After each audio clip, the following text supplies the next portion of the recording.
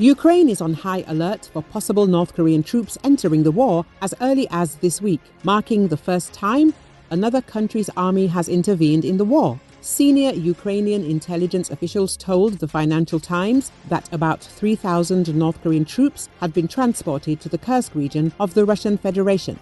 Notably, the contingent was transported in civilian trucks. One official said only a few hundred of the 3,000 were special forces, with the rest being regular troops. On Monday, they were placed in barracks about 50 kilometers from the Ukrainian border, where they awaited further orders from Russian commanders, the report says. The deployment of North Korean troops is expected to strengthen the 50,000-strong Russian force that has stepped up efforts in recent days to retake Russia's Kursk region. But Ukrainian intelligence is questioning the combat effectiveness of the reinforcements. They have never left their country before. They have never been in real combat, and their experience is very far from the realities of modern warfare. A Ukrainian intelligence official noted that North Korean troops had only recently seen for the first time the various types of killer drones that have become commonplace on the battlefield. Ukrainian officials also believe that North Korean soldiers could be used as cannon fodder by Russia. Have they done trench warfare before? I doubt it, said another Ukrainian intelligence official. Scott Boston, a senior defense analyst at the RAND Corporation, said the tactic of using North Korean troops in Russia's war against Ukraine would discourage Pyongyang from sending more highly trained fighters. At the same time, defense expert Yang Wook from the Asan Institute for Policy Studies in Seoul questioned the advisability of such a strategy, given that joint offensive operations require coordination between Russian and North Korean soldiers. The North Koreans won't be able to speak Russian, and the two armies will have very different strategic cultures, so coordinating with them as disposable troops would be very risky and difficult. If I were the Russian commander, I would use the North Koreans for defensive operations, which would require much less preparation time, he explained. One Ukrainian official commenting on the likely use of North Korean soldiers as assault troops said they would be at greater risk of being captured. This, in turn, would undermine Moscow and Pyongyang's objections to North Korean involvement in the war in Ukraine.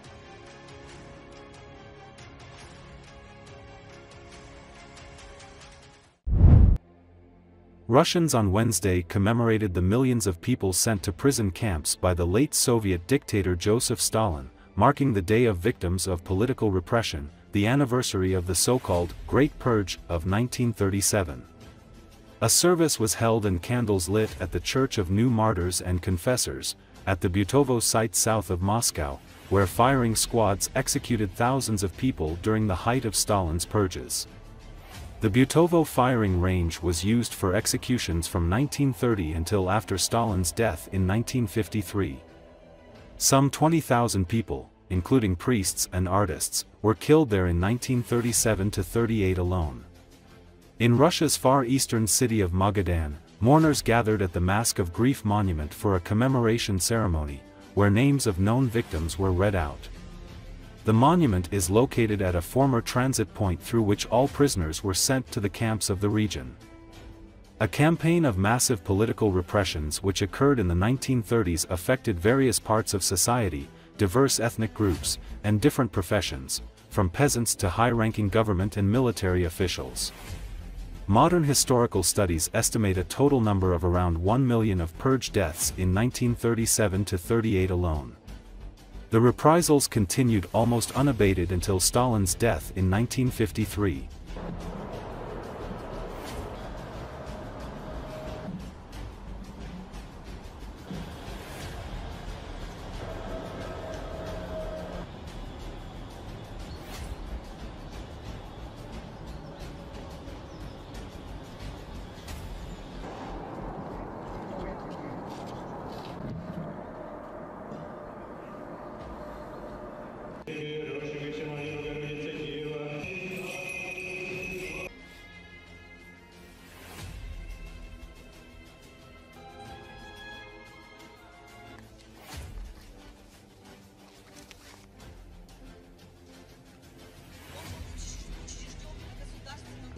Которая реализует государственную.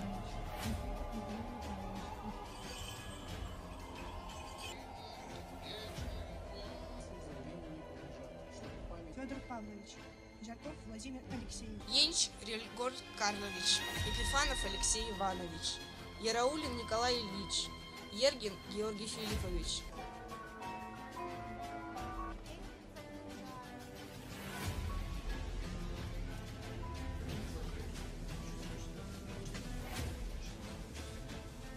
Брат моей мамы был репрессирован в 1938 году. Он был арестован, и с момента ареста и до исполнения приговора всего месяц прошел, как его не стало. Ему 25 лет было. Родителям, родственникам не говорили, просто его арестовали.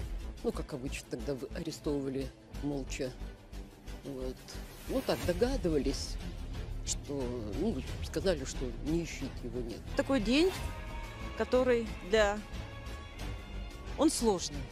Он сложный, и количество людей, которые погибли здесь, оно просто огромное. Вот. Хочется почтить памятью этих людей, эту дату.